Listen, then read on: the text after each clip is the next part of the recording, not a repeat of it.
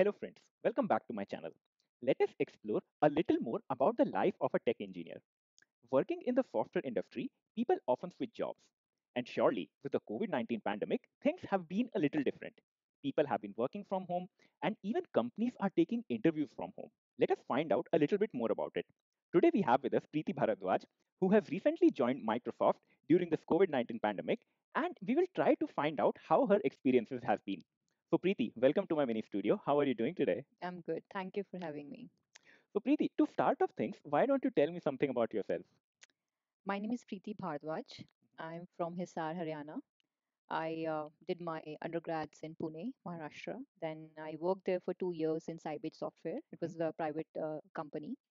After that, I moved to US for mhm. my master's. I did my master's in computer science from Iowa State, which is a good university. And then, yeah, it is. It's a very nice university. I want to give a bonus tip to the users that the university provides full scholarship for Okay. computer science students. So do consider it. Mhm, After finishing my master's, I moved to Boston. mhm. I worked there in IBM for Okay. 3 years, and now I've recently moved here in Seattle. Wow, looks like quite a bit of journey. So let us start chronologically. So while you were working at IBM, what were some of the stuff that you were working on? Would you like to tell us something about? Sure. So when I was in IBM, I worked on Watson OpenScale, Mhm. which is a AI driven product. So it Right. uses machine learning frameworks like Azure, AWS, Watson machine learning, and it takes the decision. It tells you what decision that model has taken, and it tells you that whether the model is biased or not, or it has drifted from its accurate results. Okay, so sounds like a lot of machine learning stuff. Yeah. So Preeti, AI versus ML. hmm I have often found that these two terms are used interchangeably a lot. So, can you give me a very easy example how AI is different from ML? For example, like I have Alexa at my home and I have Siri on my iPhone. So, is hmm that AI or is that ML? That's AI because it's taking your human input to make Hmm. its decision, to take its decision, right? So Hmm. uh, ML is a part of AI. Okay. AI is a bigger part, and ML is a subset of those machine learning, Hmm. those algorithms, those AI algorithms. So, for IBM Watson, was that also based upon like just how similar Siri and Alexa works? Are they like? Are they, No, it was mostly machine learning models. So we created models. We hmm. provided input to those models. Like in case of credit card application, we provided the input that if this person has this much of income, this age, you should Hmm. approve this person for the credit card loan application. Okay, so all of those decisions are being taken automatically. You don't have to provide all the inputs. It tries We to. provide the input first, like we provide 10,000 number Mhm. of data to that model.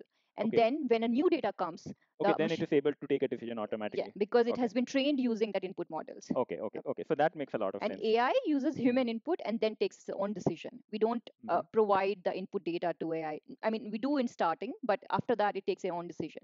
Okay, okay. Yeah, that makes sense. Mhm. So all of that was IBM. So how did you decide that you wanted to switch company? Was that just a better offer, a better location, or you just wanted to like move out of that place? I wanted to move out of IBM.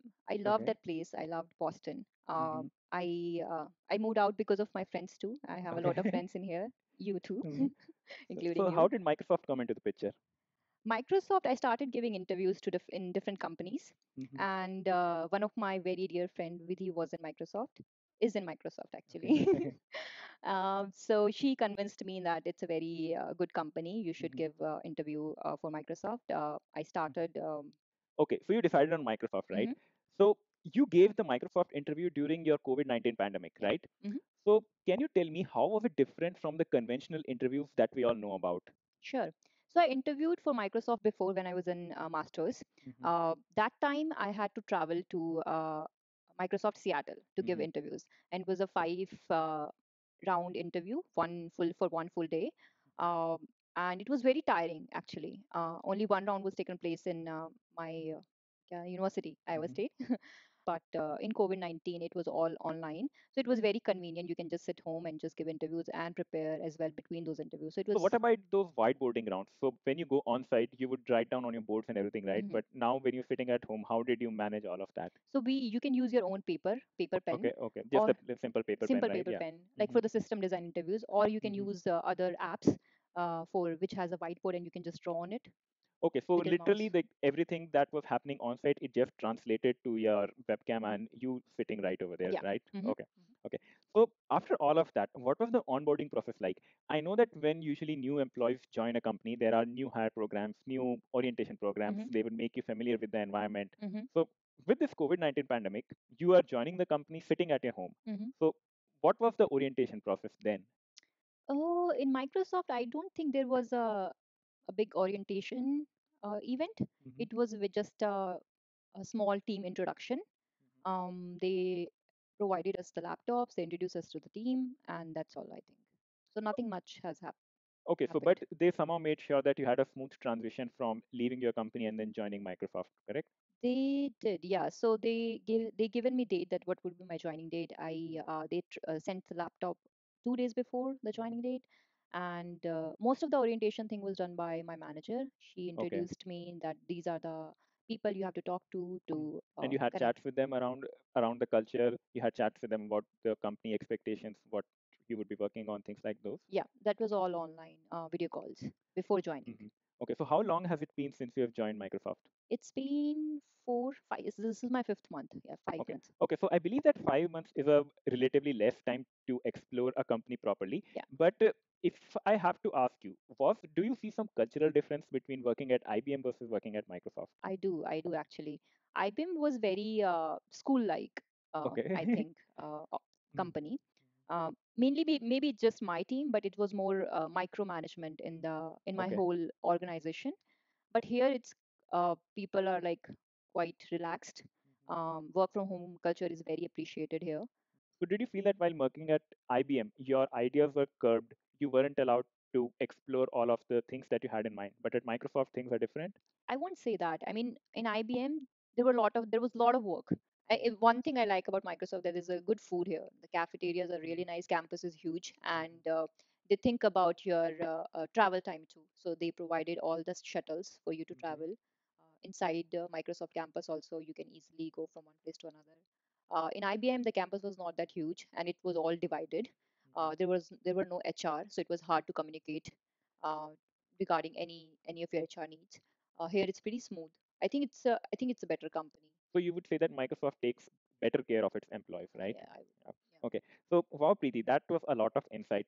So I have one last question for you. So if someone is watching this video, Mhm. what advice would you like to give them if they're planning to switch jobs or if they're planning to go to Microsoft? What advice would you like to give them? Can you please tell the audience? Okay, so before switching companies, I would say prepare for data structures, system designs, shortlist few companies, start giving interviews in those companies, and read about those companies. That what are they working on? Read some employee blogs, the reviews about the company, and I think that will help you a lot. All the best. Okay, thanks for all the information, Preeti. And with that, let us wrap up this episode. If it is okay with you, I can drop a link to your LinkedIn profile if anyone wants to connect with you. No, no, no, you can't do that. Sorry. Sure, sure. All right, so perfect. So, friends, if you want to know more about machine learning or IBM or Microsoft and how the work culture is, how you plan to switch jobs, what is the research that you want to do, feel free to reach out to Preeti. And I will also drop in some more resources for you to prepare for your interviews. With that, thank you, Preeti, for having me. Thank you. Thank you for everything.